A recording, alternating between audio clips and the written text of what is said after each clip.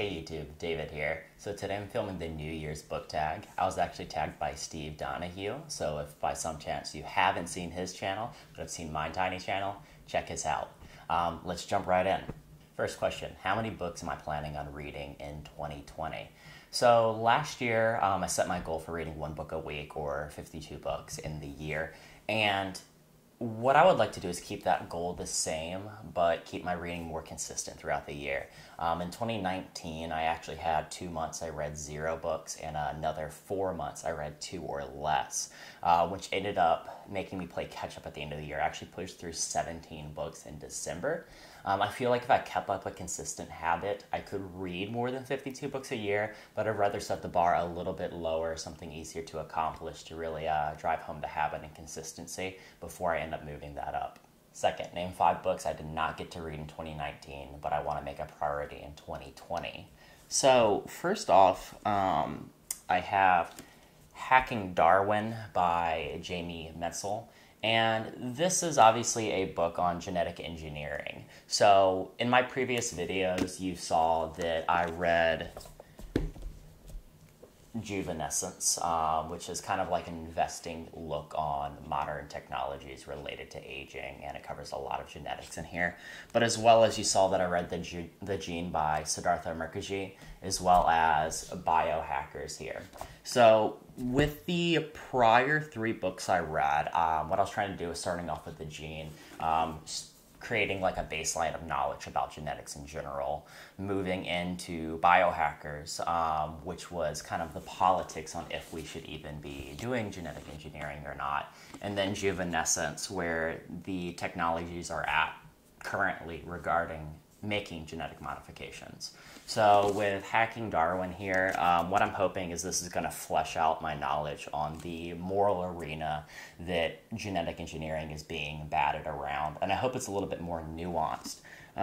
The reason being, Biohackers touched on a lot of like genetic engineering, but it was very much in the vein of that it can't be avoided and you shouldn't try to stop it, at least in my opinion. So hopefully this book will help flesh out that realm for me. Next we have Mastering Adulthood by Laura E. Fielding. And this is a book my girlfriend actually got me for the holidays, and I'm still trying to figure out if it's an insult or not. Flipping through the book, it actually looks more like a self-help book with actionable advice. So I'm actually kind of excited to read through it. It looks like it covers a lot of different topics, from improving your attention span to meditation and mindfulness, to habit setting, and it looks like it could be a beneficial read. Third, we have The Future of Capitalism by Paul Collier. Now, this book I originally picked up, I believe, as a recommendation from Bill Gates.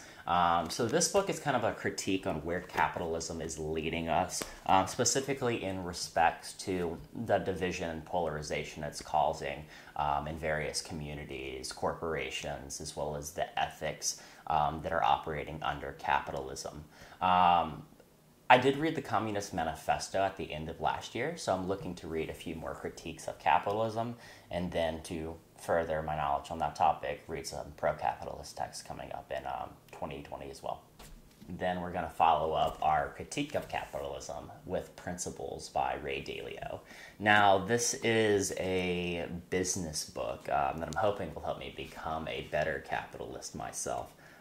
It is a beautiful book. It's well laid out. It's got graphics, large type. It looks like it's really, really well formatted and what have you. And it goes in depth on everything from starting a business from the ground up, getting the right people on board, creating company cultures, sales tactics, management, even like certain life principles for yourself.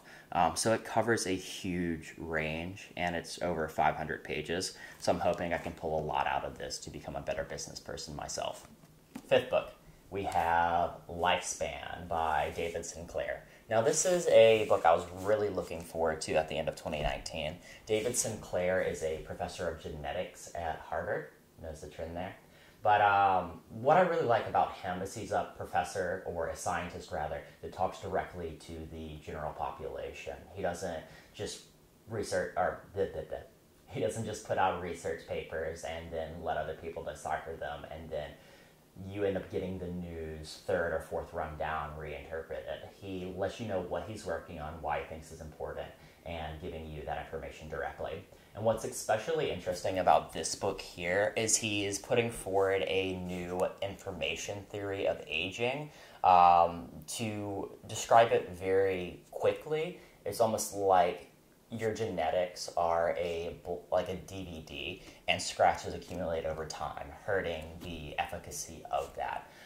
So I'm doing that as part of a series that I'm going to be filming later on, but I've been looking forward to that book for a while now. I finally have it picked up, and I'm waiting on the audiobook to come in from my library so I can flip between the different mediums and hopefully push through that very fast. Yeah, that's what I'm really looking forward to. Third, what genre am I looking to read more of? So pretty much everything is new to me at the moment, so it's not like I have a home genre that I operate in right now that I want to move away from and try new territories. More rather, nonfiction is my base, but it's only my base because it's what I'm most interested in, not what I'm most comfortable with. Maybe over the course of 2020, I should taste test a few YA books, fantasy, what have you, but I'm not going to attribute a number to that. If they fit in my schedule between the other videos I'm planning on making, then more power to them, but I'm not going to go out of my way to find them. 4, name 3 non-book goals I'm looking to accomplish in 2020. So the first of which is something Steve actually touched on in his video, and that's improving my short attention span.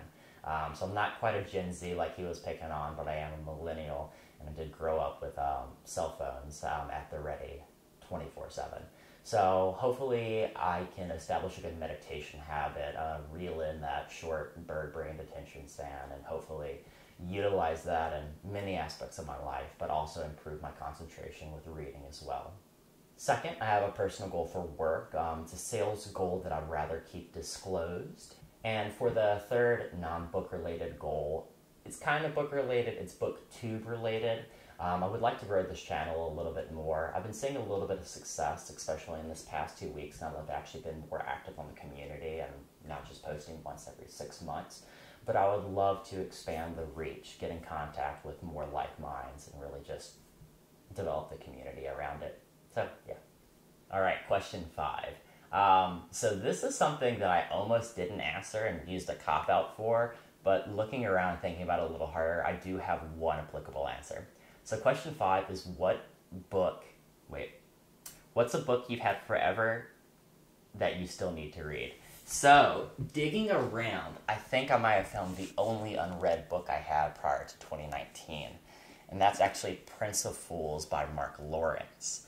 So I actually don't know what genre this falls under, whether it's YA or fantasy or what have you. But the reason this fits is in middle school, the only 3 books I really read, period, were the Broken Empire series by Mark Lawrence, and I love them. I think I read them all 3 times or 4 times each. And I liked them a lot and ended up picking up the next book in a different series, Prince of Fools. However, I believe I started reading it, and I think I was looking for more of what this series provided, and it was written differently, not as much of a forward protagonist, so I put it back down. I don't know if I'm going to get to this year, to be completely honest, but it's my only applicable book for the question. Question 6. One word that I want 2020 to be.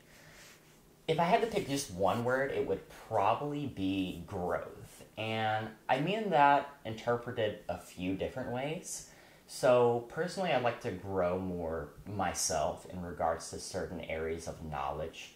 I would like to grow this channel. I would like to grow as a business person and grow my business. So I don't know if this is a cop-out because I'm using the one word to imply 4 different things. But yeah, I'd like to grow in multiple aspects of my life. And then that brings us to the final question, which is who I'm going to tag to do this video as well. And funnily enough, I was at home drafting a script for a 2020 reading resolutions video when I saw a notification that I was tagged by Steve Donoghue in this video here. One of the first things that I wrote down was actually becoming more active in the community, and I'll be damned if Steve didn't make that a lot easier for me. So off the bat, I've only been really participating in the booktube community proper for about 2 weeks, and it's already reaching out to me. I don't really feel like I need to reach out just because it's such an open-armed community, just kind of allowing me in. And I've already noticed like a ton of support from new channels, from the newbie tags, and I really do appreciate that. So what I would like to do passing this tag forward is a few smaller channels that have interacted with me from the start, as well as kind of one broad tag that I hope can give some other people an opportunity to make some videos themselves. So starting out, we have Chris Baldwin, Reading Between the Lines, Alan, and I'm not going to pronounce your last name because I'm going to ruin it. You need to teach me that. And then D Jungle T. In addition, I would like to tag the subreddit for booktube itself. So that's r/booktube or /r/booktube. But I posted some of my first few videos there. They gave me a lot of views, a lot of critiques, and I think really helped me out in the beginning. And I'd like to see that area more active and give everyone there an opportunity to make their own version of this and hopefully make that little subgenre, or rather subgroup of this community, a little bit more vibrant in itself. So yeah,